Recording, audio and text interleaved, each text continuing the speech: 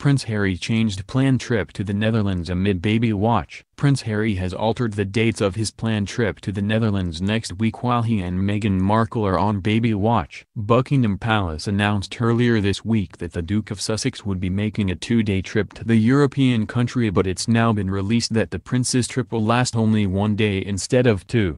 Prince Harry's original schedule. Originally, Prince Harry's schedule involved going to Amsterdam on an official visit, then heading to The Hague to mark the 1-year countdown to the next Invictus Games. The Games, founded by Prince Harry, began in London in 2014, where wounded veterans competed in various sporting events. Markle also famously attended the Invictus Games with Prince Harry when they were held in Toronto, her former home, while filming the series Suits. In 2017, her presence at the Games with Prince Harry, where the two were seen sitting courtside holding hands and laughing together, confirmed the rumors about their relationship. With her mother, Doria Ragland, and friends Marcus Anderson of Soho House and Canadian stylist, Jessica Mulroney, in tow, Markle attended the closing ceremony.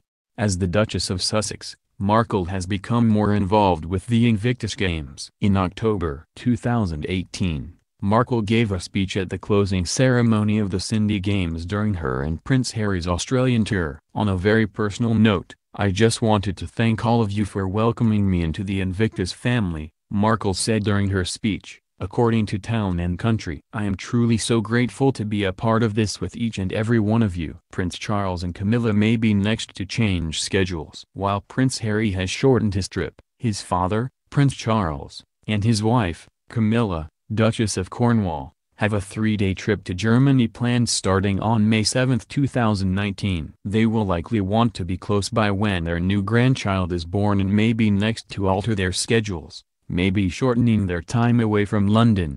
Buckingham Palace shuts down rumors Markle already gave birth to baby Sussex. Markle revealed that she and Prince Harry were expecting baby Sussex in late April or early May after news of her pregnancy went public last fall. Late April came and went, which caused the internet to churn out the conspiracy theory that Markle already gave birth and has been keeping it a secret. Buckingham Palace dismissed the rumors, giving a rare statement saying, "The baby hasn't been born yet, but that hasn't stopped the public from speculating."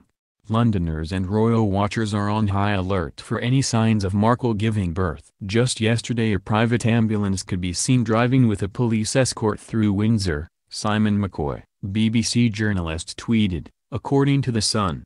Last week another ambulance visited the property near Markle and Prince Harry's home, Frogmore Cottage, creating more buzz, but as it turned out, the ambulance had nothing to do with the arrival of baby Sussex. The ambulance was there to pick up food. For now, the world continues to excitedly wait for the arrival of the newest addition to the royal family.